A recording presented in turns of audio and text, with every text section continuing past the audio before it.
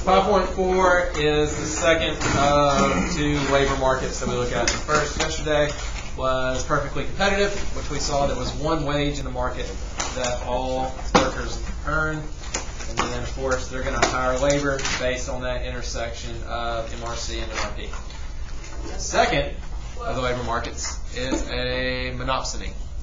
So what a monopsony is ultimately a monopoly in a labor market. And so a really good example of this is, let's say you have a hospital in an extremely rural area and you are a nurse or a doctor or something along those lines where there's really not another available option for employment unless you're driving like an hour or whatever. And so locally that is the main option. And so they've got control over the local market for that profession.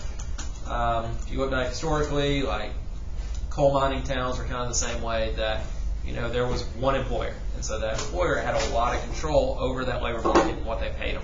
And so that's what we're getting into, that there's, instead of one producer in the product market having control, now there's one employer in the labor market that has control. So there's one firm hiring workers. Workers are relatively immobile, meaning they can't go find these other jobs, or it's not easy to find other jobs. The firm is a wage maker, so ultimately they get to set the wages that they are going to pay the workers. And then gives you some examples: Central American sweatshops, small rural areas with one big producer.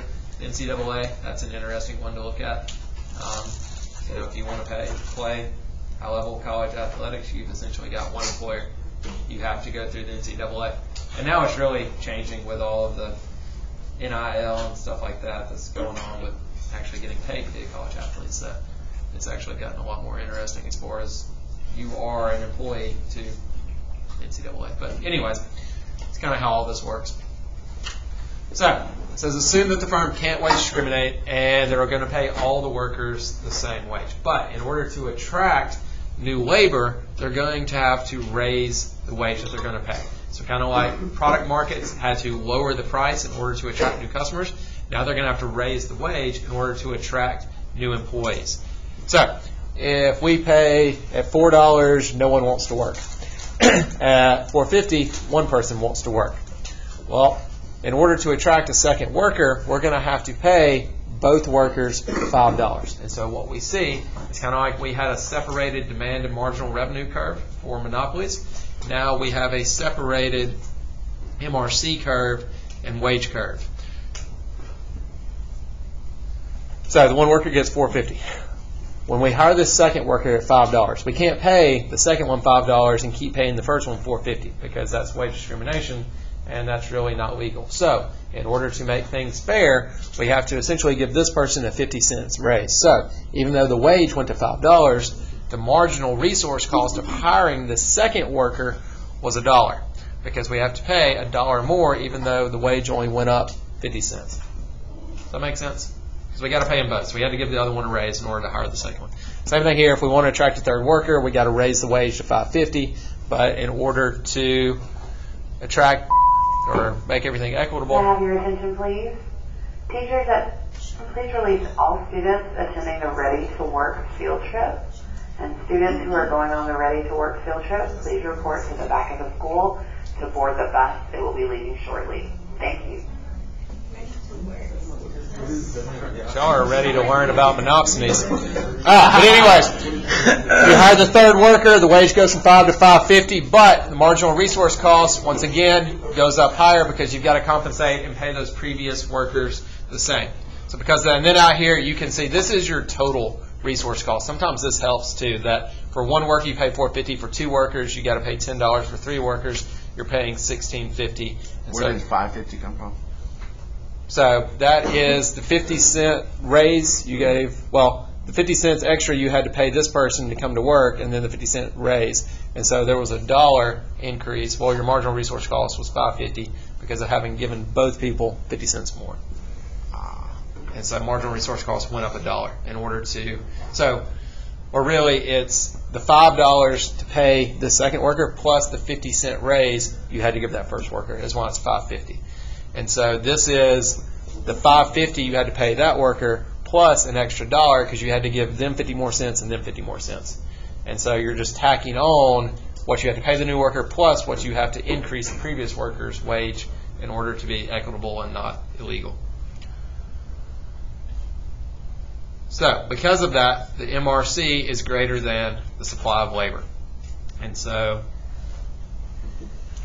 I want to use this one. So we know that we are going to hire quantity 2 because we're always going to hire labor where MRC equals MRP. But with a monopoly, monopsony, we're going to pay them here. And so kind of like with a monopoly that we charged a higher price than what we really had to at equilibrium, now we're going to pay a lower wage essentially because we're the only employer and you can kind of do what you want. That's the wage making concept of this. That they're going to pay here, which is relative to what you, the individual, is willing to supply your labor for. Remember, this represents all of the workers and the different wages they're willing to supply that labor for. So even though we could pay them here, we're going to pay them here because this is what they're willing to work for. So the wage is $9, and we're going to hire whatever quantity 2 is for employees.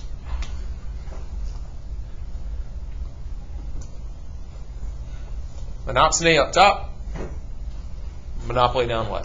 And so it's basically the same thing, but instead of producing products and having one producer control the market, now we're hiring workers and we have one hiring firm controlling the labor market. And so it's the reason demand and marginal revenue are not the same, and the reason that supply and MRC, or why MRC is greater than supply. Because remember, this is what we're going to pay them, and then as we increase those wages to attract new workers, that's why that MRC is greater than the supply, because we're not just equaling the wage like we did perfect competition where wage and MRC were the same, or supply and MRC were the same. Now, because we have to increase and give people raises, that's why it's higher than the wage we're actually going to pay. How do we feel about that? Good. Okay. They can say it's a monopoly, but instead of producing products, yes, it's literally upside down. Some teachers do this. Monopsony, monopoly, monopsony, monopoly. Technically, it's like. Yeah. Anyways, you get my point. This would just be how they put it on the test. So if a firm employs only labor and capital in its production process, it says which of the following best describes the optimal combination of inputs for the firm in the long run? So the marginal product per dollar spent on labor is equal to the marginal product per dollar spent on capital. But that's just basically MRC equals MRP. Just saying you want those two things to equal each other as far as what you get in revenue and then what you actually have to pay